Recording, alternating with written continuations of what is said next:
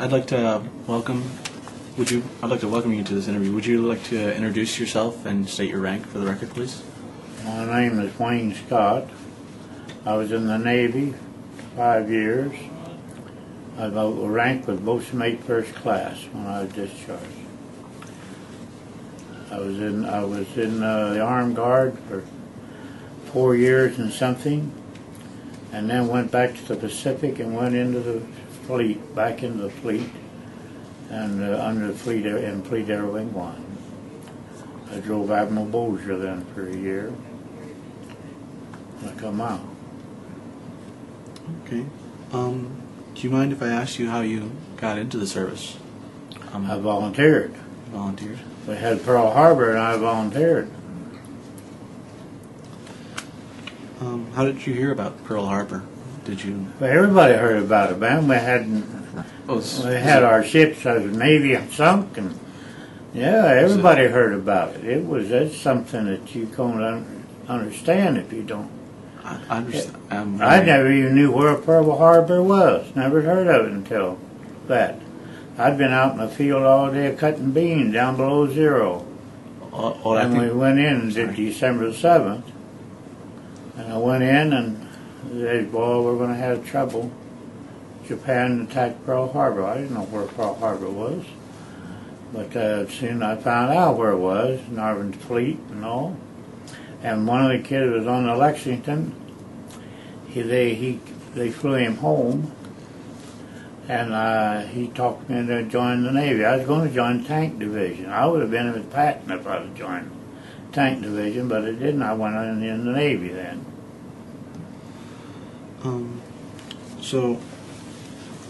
Where were you born and raised?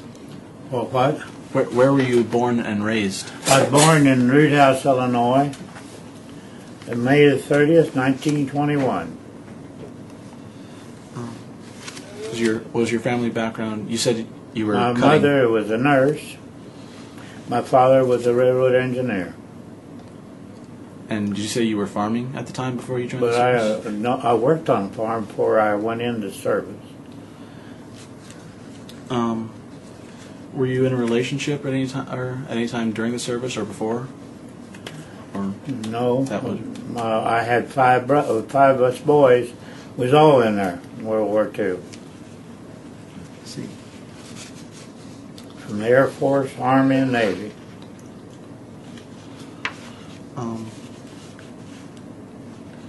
Sorry. Do you mind if I ask you more about that Purple Heart you were talking about earlier and how you ended up not getting it? Well, we was in invasion of Italy. We was in 51 air raids, and we shot down planes all for 7 days. And the Navy said we shot down 2. Said we can't give you any credit for it. And the Army, the lieutenant come aboard and said, I want to thank you, boy. You ought to see what is going on over there. Any place you look, there's a German plane. He said there's nothing but planes every place. And said it hadn't been for you boys, they would have got us, because we don't have the anti-aircraft guns like you boys have got. And we fought them for 7 days, and they finally quit coming. But we left that after 7 days, and invasion of Italy, Snarl.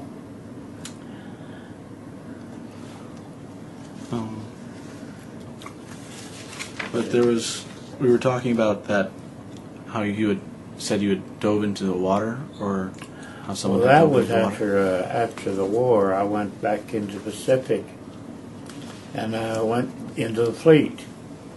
And I went aboard the Bering Strait. And we was going to dock to quarters one morning, and a rearming boat blowed up. And that's one thing that I got stopped real quick, because the boatswain must have got them inspecting boats, tore all the boards up and to the bills, cleaned them out, painted them, and got the gas and oil out of them. He had overfilled the gas tank and went down in there and exploded and burnt that rearming boat up and caught him on fire. and he jumped. He was knocked out for a while, and I was standing right by the rail. We was going to quarters when it happened, and I seen him, and he jumped in the water. And he had nothing but a ball of fire, and I dove in after him and got him and helped him around to the gangway. Okay. What kind of training were you involved in and given by the? I went to Great Lakes for boot camp, and we was only in there 4 weeks. Then I went to the pier in Chicago, and went to a gunnery school for about a month. And I shipped to New Orleans and shipped out then on a merchant ship. So, you were stationed on a merchant ship for. I was stationed in the Armed Guard base in New Orleans. Yes, there was a lot of men there, thousands. You can see that's also a boat dock. I mean, ship building there too, shipyards and all. And we went in and got it right out of there, brand new. Took her to sea. Can you tell me about these ship convoys? You have written here 70 to 80 ships.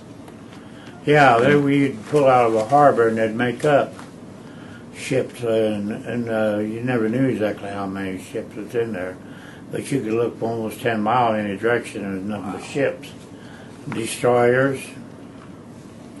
And one day then, long in June, we was going our way then to get ready to go into Sicily, I guess, and went to Oran, North Africa. And here come a Navy plane flying over. We was out in the middle of the Atlantic Ocean, and I wondered, where in the world did that Navy plane come from? Out here in the middle of the Atlantic. And pretty soon here come a couple of cruisers, then a baby flat top, and an English a battle wagon. He was with them too. And then they sunk, I think, 26 Japanese subs. German subs. Can you tell me about some of these battles or campaigns you were involved in, like Casablanca in North Africa? And is there? Well, we wasn't the kind of battles we was in. Was air battles, fighting planes. We wasn't ashore.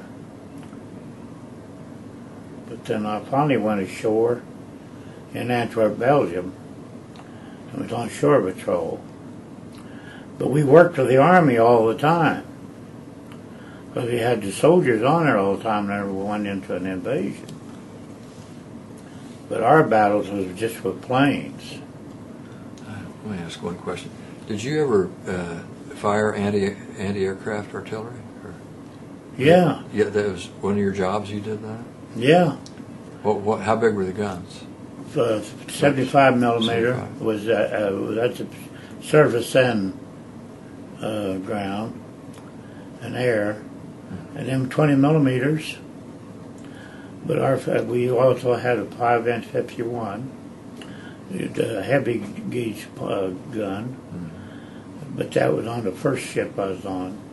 But the last ship I was on, we had a 5-inch 38, and like on the destroyers.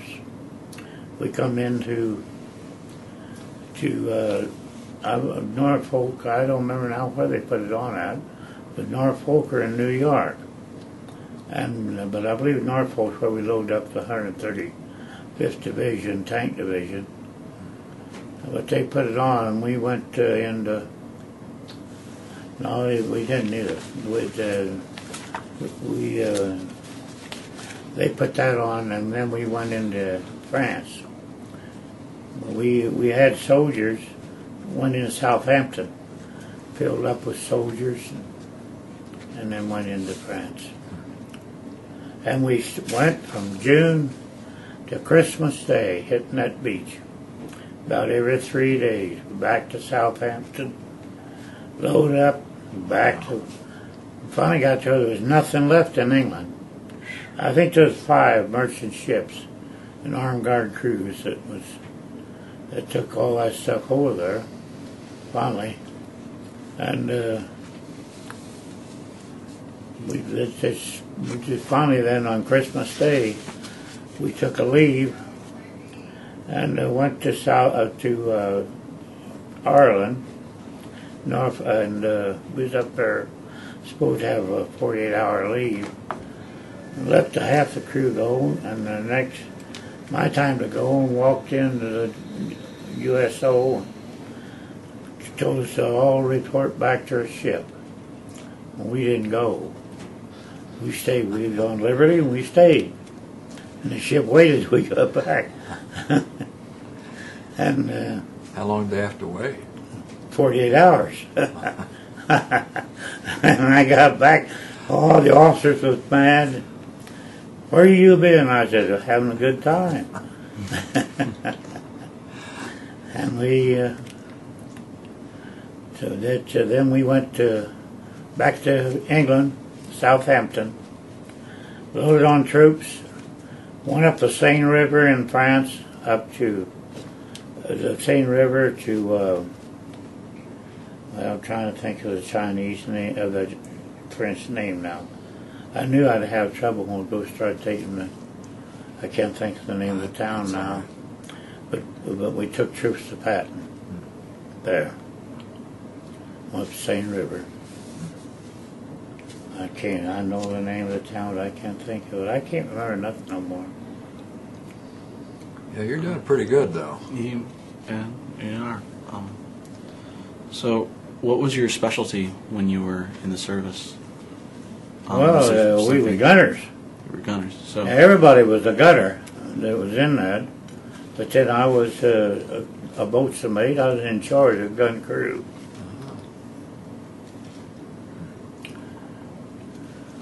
So how did you feel about being in the service and being in the war and the war itself? It didn't bother me a bit. I volunteered to get in there, and I stayed till it was over. Didn't bother me a bit. And you got to let the Germans come at you a while. You get where you don't care when you kill them. How did most of the men and women feel at that time? Most people wanted to. We didn't have no volunteer. trouble. When we were shooting down planes, we were shooting down fast to come in. We didn't care. It didn't bother us. And you know, once a bomber come over one night, a German bomber, and he wasn't about 60 feet in the air, like we heard him coming. And I jumped in the gun tub and strapped myself to a 20 millimeter. I threw the magazine on first, loaded it and got ready. I seen him a-coming. He went over, his bomb bay was open, come right over the gun tub, and I looked right up at him. I could see the lights from their instruments, and I could see the bombardier sitting up there and the bombs in there. And he went right on over, and I started to shoot. And the gunner's mate said, "Don't shoot, Scott, don't shoot." And so I let him go on by. And I said, "Why didn't you want me to shoot?" He said, "Because you would have blown that thing right up on top of us. But that 20 millimeter exploding up there would have blown them damn bombs up, and we would have been blown up." So the plane went on over, and pretty soon we heard the motor rev up, and he took off. Then we heard boom, boom, boom, 3 bombs they dropped. And boy, then their lights come on the shore. And as we see them then going up in the air, you know, and coming around. And here come a P-38. And we could see the tracers going into that plane. And there's just one big explosion. Complete fire. And they never got out of the plane. They just burned up in it. That P-38 sure took care of them real quick. That was a great plane, P-38. It was a German bomber. But that would have happened, and that gunner's mate said to me after we seen that plane blow up, you know, he said, "Now that would have happened to us if you'd have shot into that gas tank. But we'd have been burned up right here." And he was right. That thing was 60 feet above me, and I couldn't miss that 20 millimeter. You could have died in that. I would have blown up, yeah. I would have been A nut. Do you mind if I ask you if you had any friends during your service that stick out in particular? Yes, I had one friend. I had a lot of friends. Yes, and I got one down in Birmingham, Alabama. We were on the ships together, and some of them I was on 3 ships together with them before.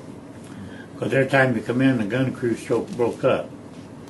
I know, but then when we went into, I was on the Mitchell Palmer, I believe it was, when we went into Antwerp, and we took Sherman tanks in. And then I went on shore patrol. And while I was on shore patrol, I met a man by the name of Frank Gleason.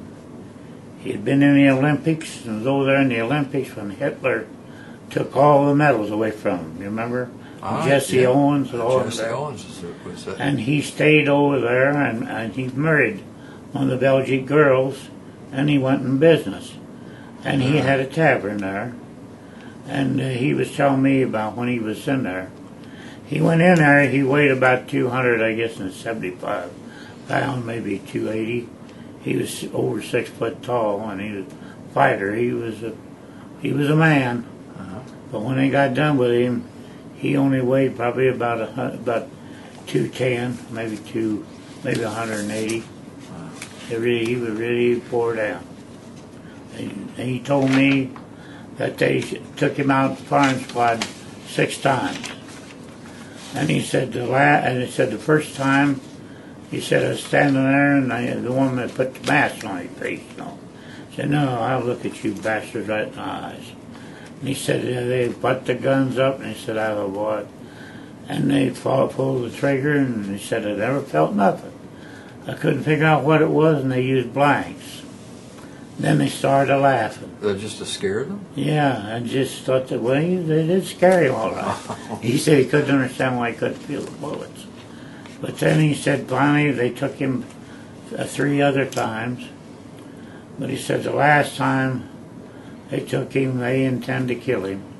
He said that they had him in there and they was beating on him. And he hit the commandant, knocked him over his desk back in the corner. He said, man, they beat on him with everything. And drug him out there and put him, got ready to shoot him. And they had the guns up and started to about ready to pull the triggers. He said it was a hell of a noise. And he said the Germans started running.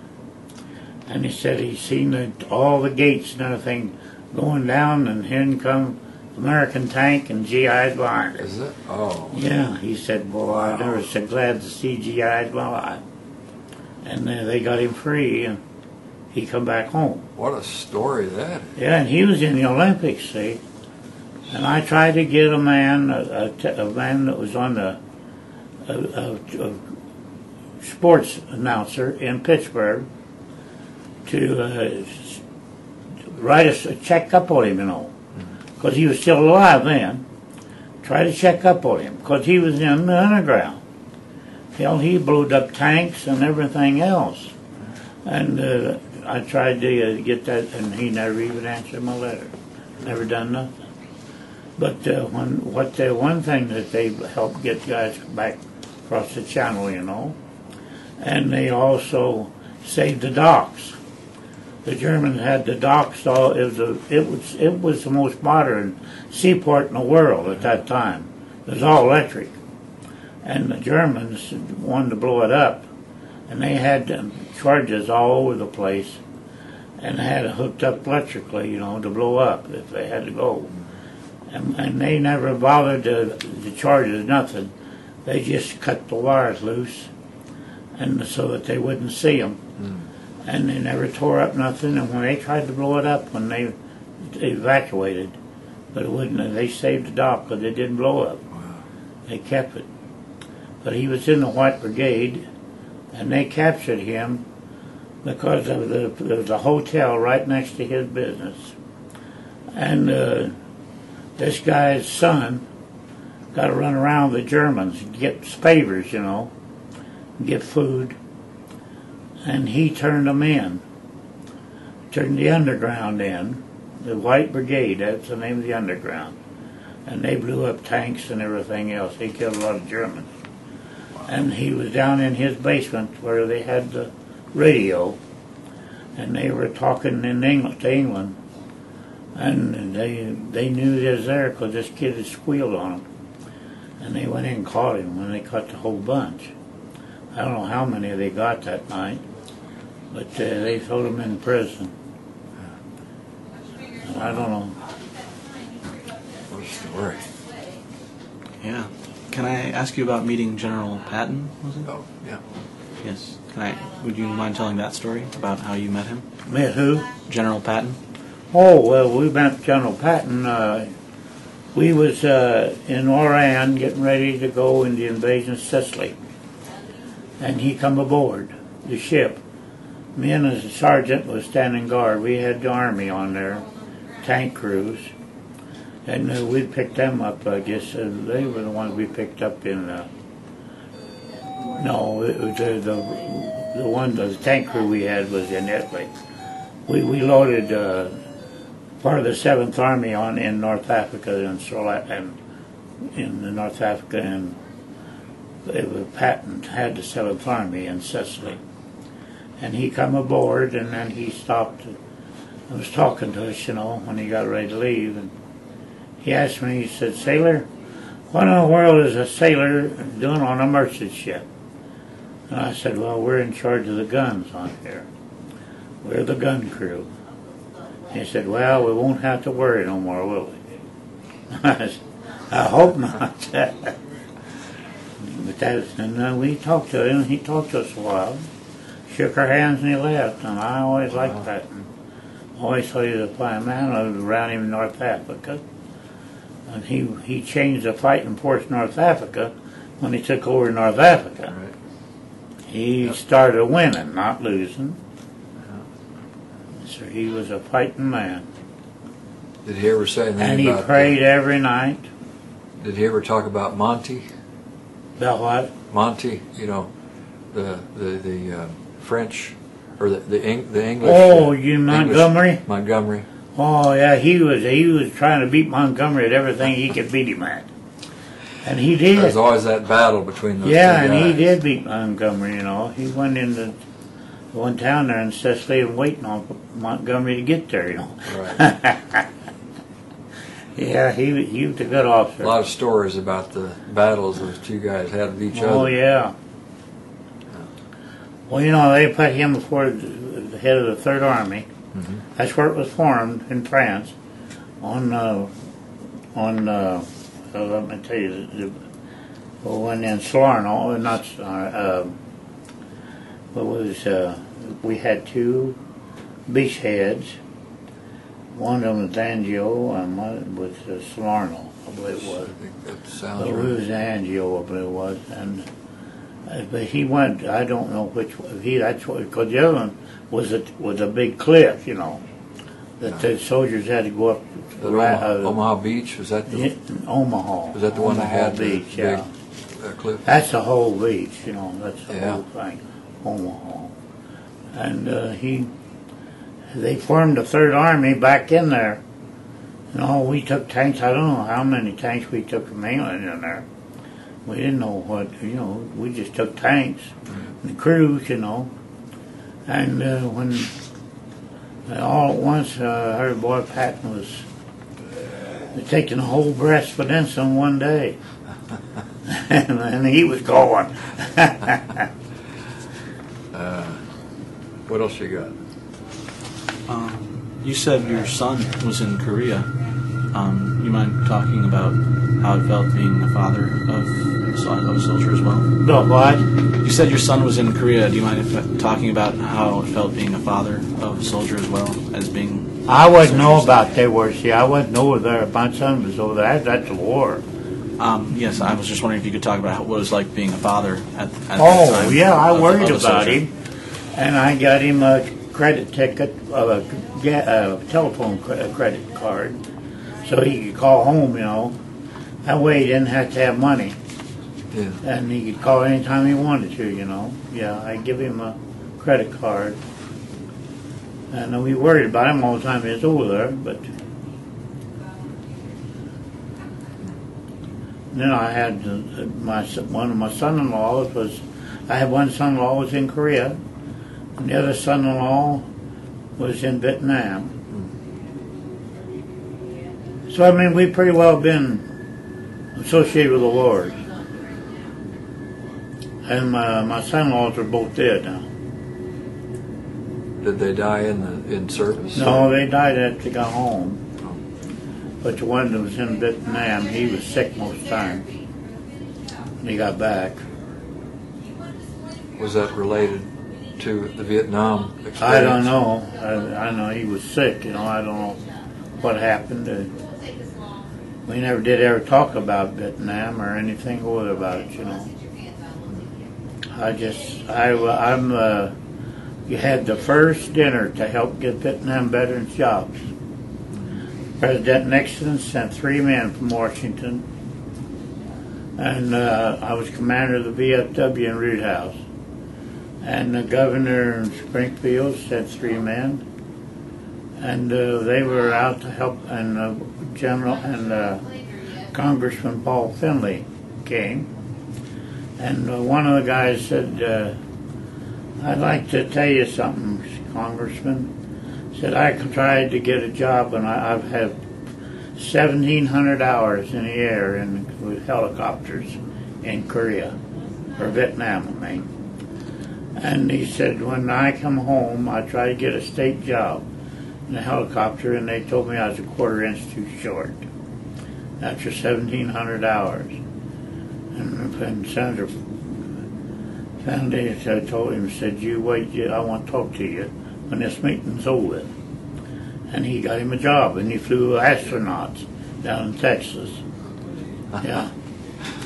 And he got him a job right away there. Well, a quarter of an inch didn't seem to matter for 1,700 hours, did it?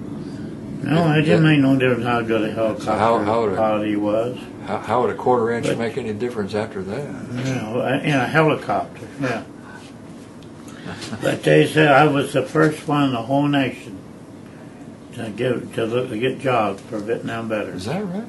Yeah. We got 50 Vietnam veterans belonging to the post a little while. That's a lot for one post. Yeah. What else you have?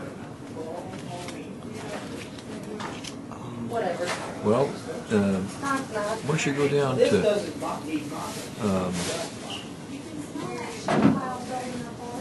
this section here, yeah, let's open up some of the, get some opinions. How did your lifestyle and your life change when you joined the service, when you started working for the military? Well, I was young, and nothing ever bothered me. When I changed, I changed. It didn't bother me. It never bothered me. I was in the CC camp, see. Almost everybody in World War II was in the CC camp. We were kids. Now, that was a government job, you know. We lived like the Army. We had Army clothes, but we went to the field and worked. We would cut down trees, built fences, made fence posts, built dams, built lakes, and everything like that. Now you called it CC camp? Yeah, Soil Conservation Corps. Oh, okay. Yeah. Okay. Yeah. Something like that. And that's why it didn't bother me. RDS. Oh, okay. So to change it into the Army, it didn't bother me. Because I'd already been in the barracks, lived in barracks for years. You're 18 months in the CC camp. And used to working with the guys, you know. And so it never bothered me. And I was there for one purpose anyhow. Do what I was told and to kill as many Germans or Japs I could kill. That's what I was there for. And I did. I have a question for you. Can I ask you a question? When you look at the news now and you see the way war is handled now, and the way this country views going to serve, what's your opinion? What do you get out of it now? Things are a little different now. We're a disgrace. Can you explain how you feel about that? How does it? I figure that we're a disgrace. How did this happen? We've got the best fighting men in the world and the best equipment. And the politicians stick them over there and let them get killed. And the politicians trying to fight the war in Washington. If they want to fight the war, let them go to over there. That's where they ought to be. Not in here filling their pockets. And that's what they're doing. Every one of them filling their pockets out of that war with kickbacks. It seemed different now than it was during the World War II? Oh yeah, World War II, everybody was, but you know, there's another thing that made me mad. We come back after the war, and Johnson was a fighting the Vietnam War. Right. And he took half of my Social Security. He took this half the Social Security of everybody that built tanks, guns, ammunition, and everything else, and stole their Social Security, and took it to bring dope into this country from Vietnam. Johnson was no good, as far as I'm concerned. You know, he gave a colored man his shoes when he was running for president, you know. Yeah, he said it gives him a hard man, the man on the farm, a pair of shoes. As soon as Johnson got it on, he turned it on and showed it to him. A hole that big around in the sole. Yeah. They asked Johnson, well, look at that. What about that sole? How come you didn't have it fixed? Well, you can put cardboard in it. Yeah, no, that's the kind of president Johnson was. Yes, sir. A lot of people had the same view that you're saying. And the same way as Ronald Reagan. He took all of our timber out of Oregon and Washington, loaded offshore, and then I'll bet you that this picture ain't on television no more. But there was him and Kickback Nancy was on television, and this Jack would come up and give him a check for $3 million. And you ought to see them waving their arms and jumping backwards. But they took it. They took the $3 million. Yes, sir, for all them lumber. And I'll bet you that picture ain't on television no more. But there's a few people saw it. I saw it. Amazing how money. Huh? It's amazing how money plays into the whole political game. They didn't send the money back. They kept it.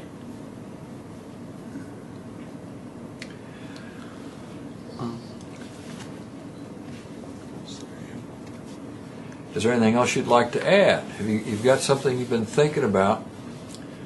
No, I done told about Frank Leeson. That's the only. About it?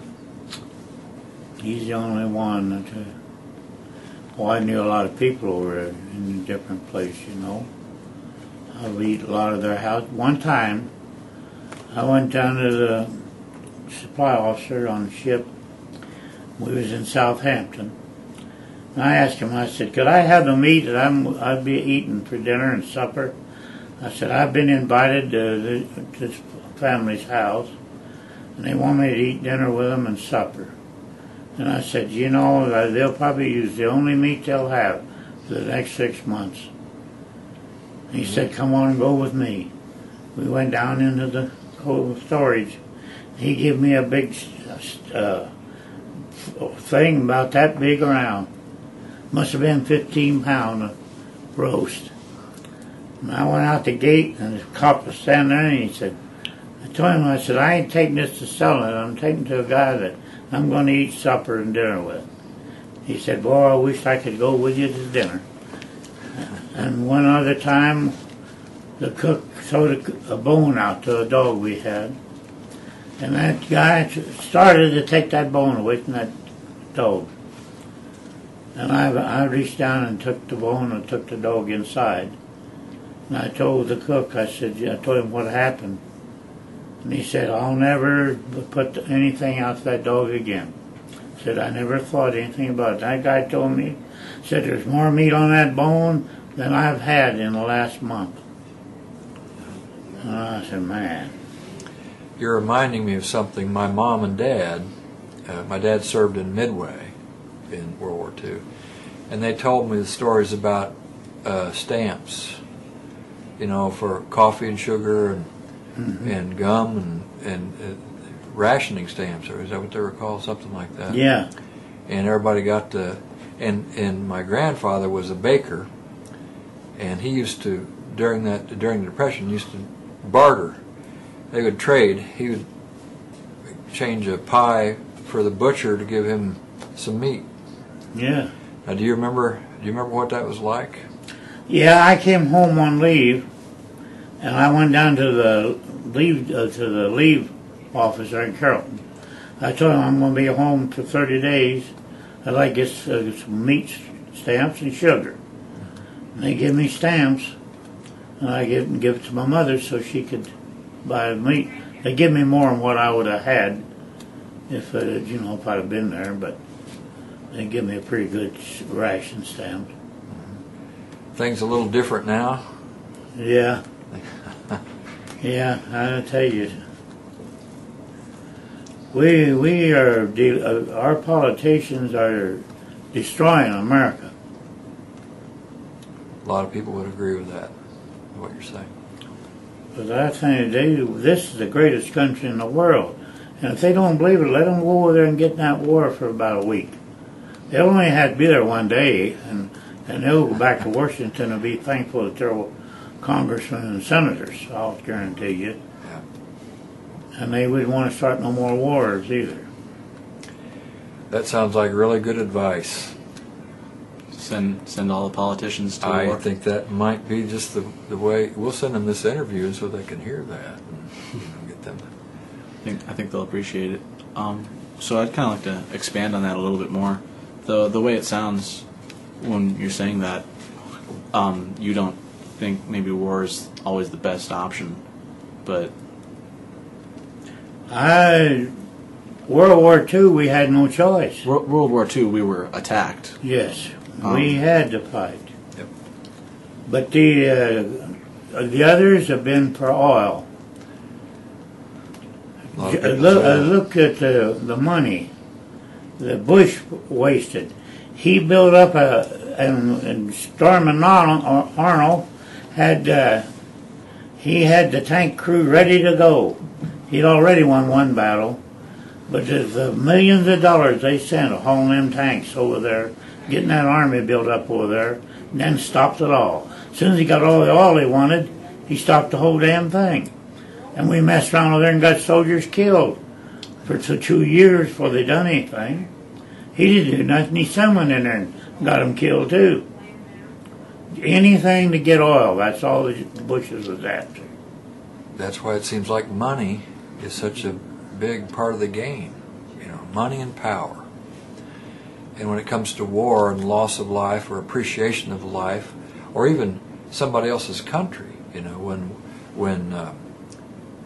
one country invades into another country, a lot of questions have to be asked. Yeah. Because we're talking about losing life and treasure. And that's why we wanted this interview with you, because when we do these interviews, we get the real thing. You've been there and you've done that, and you've been able to express all of it. Well, the thing that made me kind of wonder, in England, everything was rationed. When we went into a restaurant, and I said, I'll take steak and mashed potatoes and gravy. The steak was salami. What is that? Salami?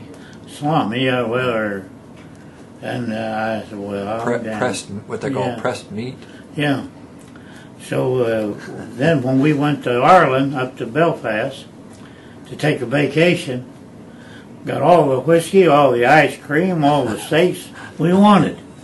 And I said, man, they're under England. How in the world England would allow us? They ought to come up here and get these steaks, take them back down to England. Wow. Well, we want to thank you for doing this interview. Thank you. Well, I don't talk much about anything except just the people, I like the people. Well, I've got to ask you one favor. You need to give me, I've got to give this guy a grade for this interview. And in a scale of A, B, and C, or D or F, Give me an idea where you think I should give this guy for an interview. Well, you ought to get about an A or an A plus. A or an A plus? That's Yeah. a pretty high mark there. What do you have to say about that? I'm not sure if I should be modest or not, but I